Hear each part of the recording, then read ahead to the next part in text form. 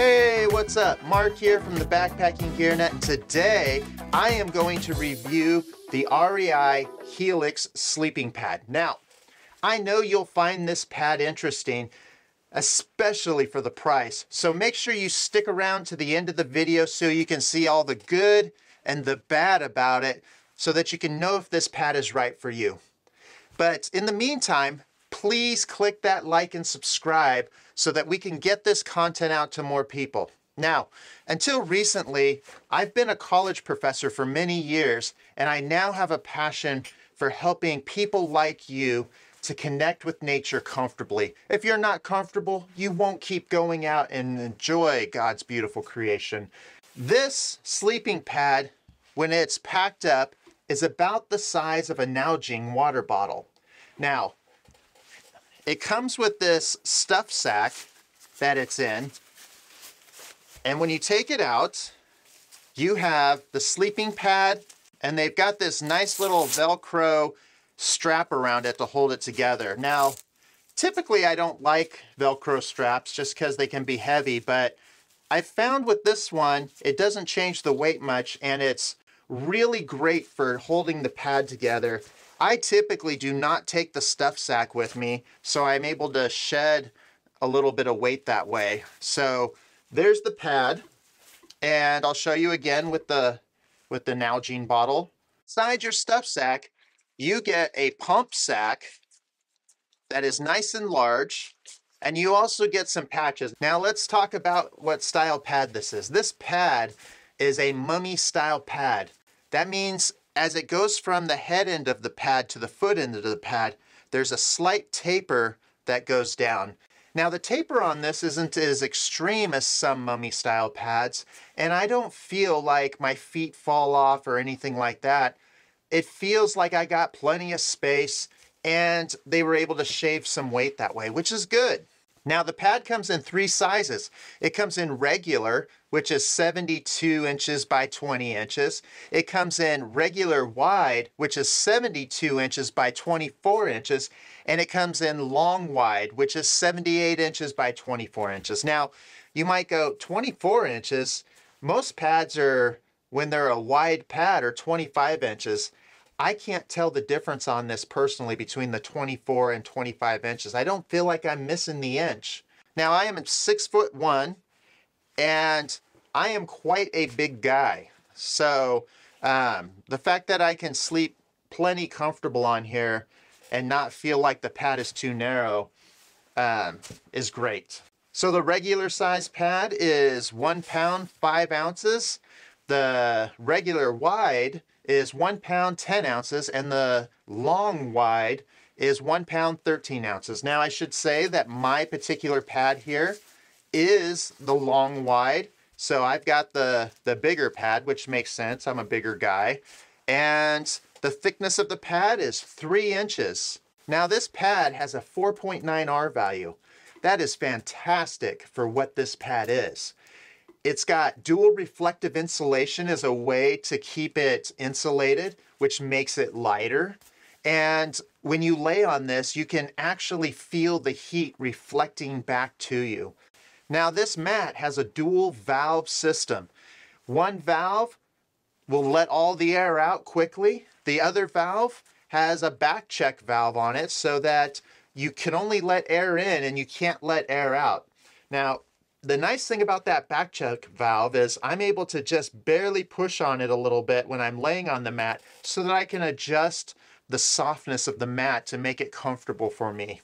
Now, there's no information on the REI website as to exactly what the material of this mat is, but it's a very durable material and it feels nice on my skin. So it's got a good balance of durability and also plushness and softness for comfort. This pump sack, it snaps on pretty nicely, but I will warn you, it frequently comes off while I'm pumping it up, but since it's got the back check valve, it doesn't lose any air.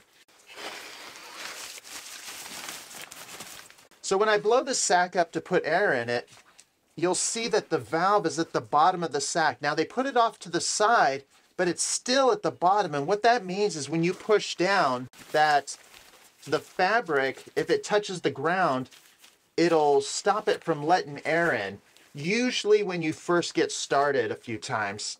And so I tend to have to put my feet under the mat to make sure that it can't push down so much that it blocks the air.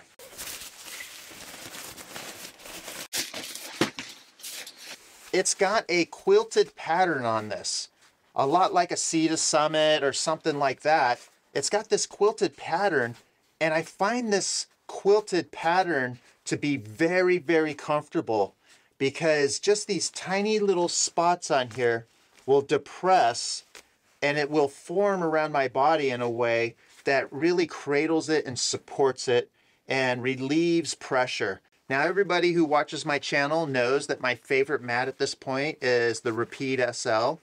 I would say that this is very close to how comfortable the Repeat SL is.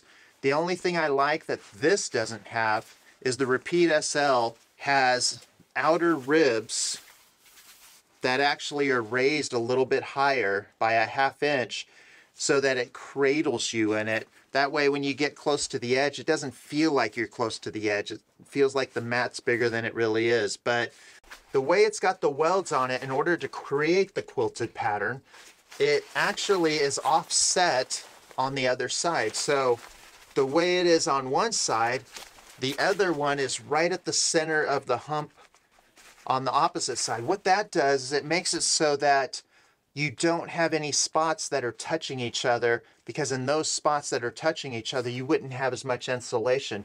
So this particular design works really well for keeping the insulation even throughout the entire pad with no cold spots. And like I said, I've slept really warm. Now, if you don't know about how the R values work, the lower the R value, the less warm the pad is. The higher the R value, the warmer the pad is. Now, an R value of 4.9 is something you can easily take semi-4 season camping. I may simply, if I was on the snow, throw a closed-celled foam pad under it so that it would bring the R value up by 2. And then that would make this about the same R value as the X-Therm. It feels nice to the touch, and that's great for someone like me. I sleep in a quilt most of the time. I do have sleeping bags for certain things, but I 90% of the time sleep in a quilt, and I tend to sleep just in my skivvies. And so when I sleep on this in my skivvies, it doesn't feel harsh on my skin. It feels very plush and comfortable. So I really like that about this material. And like I said, this material is very durable. I've only actually punctured it one time, and it's right here. And I used the included patch that came with it. And it's never leaked from the puncture. Now, the puncture was created by me, not by laying on the ground or anything like that. I accidentally rolled it over with my office chair. I had to sleep in my office for 2 weeks because I had COVID, and I didn't want to spread it to the rest of my family. So if it wasn't for that darn office chair attacking it, it would not have a hole in it. So I don't think you're going to have to worry when you get this out into the backcountry.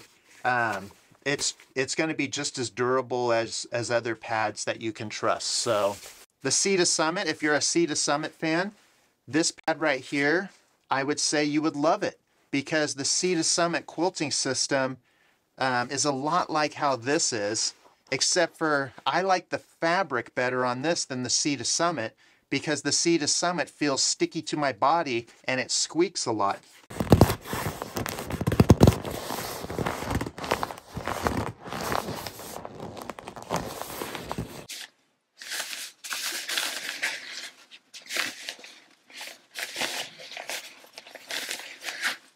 This fabric doesn't squeak like that, and it doesn't feel sticky to my body. So this is 1 up on the Sea to Summit. 2 up is my Sea to Summit Ether Light is not even in the 4R value. It's It's at like a 3.2 or something. And this one is a 4.9.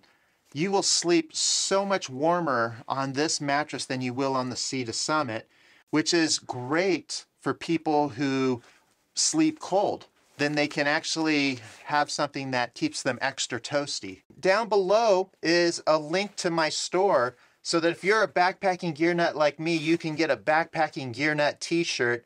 And if you know somebody who's a backpacking gear nut, well, you can get one for them too. It's a way to support the channel. And click here for more pads that I have reviewed, and click over here for whatever it is that YouTube thinks you should watch. I'll see you on the next one.